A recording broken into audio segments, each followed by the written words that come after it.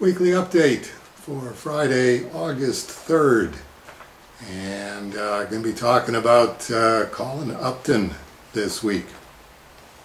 Largely because I finally figured out a way to store my Colin Upton mini comics.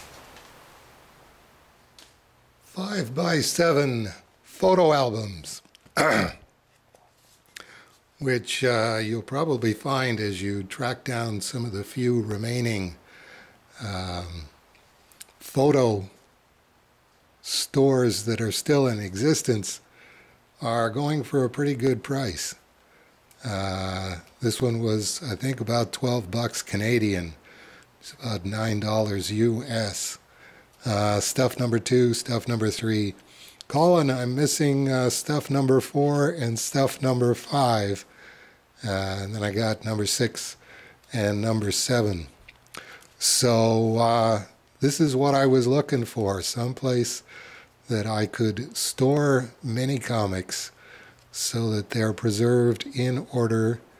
This is my, I think, complete collection of Colin Cthulhu.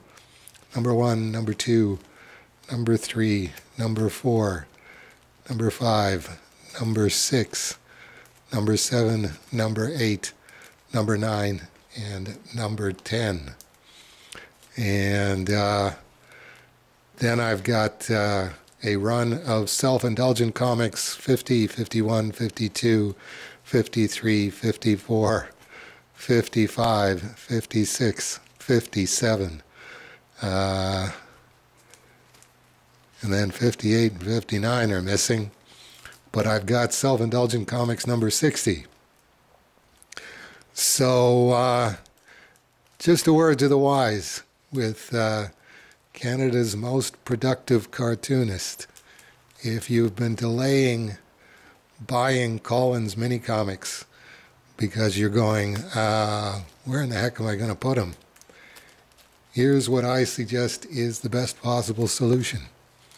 5x7 photo albums. So if you are interested, remember Colin Upton at telus.net, TELUS.net, or www.colinupton.com, colinupton.tumblr.com, or on Facebook, Colin Upton Comics. Or if you're in the neighborhood, just drop by and see Colin at number 223 440 East 5th Avenue in Vancouver, British Columbia. And there you go, Colin. Another plug for your mini comics. And if you can help me fill in the holes in my collection, it would be much appreciated. And speaking of Canadian cartoonists, I have to say, looking at all of the comic books coming out, being printed by Studio Comics Press at the Frederick Street Mall, the one that I have been most impressed by the professionalism of it is the Promises collections by Julie Faulkner. And this is volume 1, starting tomorrow, is the title of this one, from 2011. And I also picked up volume 2, the second Promises collection, starting Monday. To give you an idea of what it's about, from the back cover of volume 1. Fat-free, cholesterol-free, gluten-free, sugar-free, low-carb, and high in fiber. Starting tomorrow is everything you want in a diet book, but kind of tastes like paper. Promises Fitness is a posh suburban health club staffed by Fiona, Trish, and Shanta, 3 well-meaning and cheeky fitness professionals doing their best to keep a very resistant membership in peak condition. Starting tomorrow is the first collection of Promises online comics, a humorous and sometimes honest look at diet and fitness, and the silliness, struggles, and successes that come with achieving a healthy lifestyle. So if you're interested in getting current with Promises, you can go to www.promisescomic.com. But as I say, I was very impressed. This is the second volume from 2013, and then the third volume starting right after the holidays. So I think you're probably getting the idea. Starting tomorrow, starting Monday, starting right after the holidays.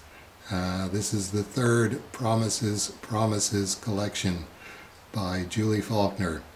And you can order those online from www.promisescomic.com, or if you're in Kitchener and you're able to swing by the Frederick Street Mall, Alfonso and Sandy always have these on sale in the Studio Comics Press comic store. Okay, thanks to Julie for signing these for me. I can finally now put them out back in the Cerebus archive, recent publications. Okay, that'll do it for our weekly update for August 3rd, and I hope a bunch of you will join us for our weekly update for August 10th next week.